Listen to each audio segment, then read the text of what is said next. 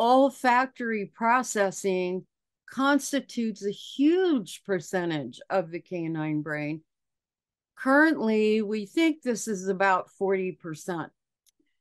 Social problem solving increases the likelihood that a subject selects the most effective response from among the various alternatives. This is a dog just sniffing a trash can inside, right? This dog is a hunting dog, and he is doing right nostril sniffing while pursuing an animal.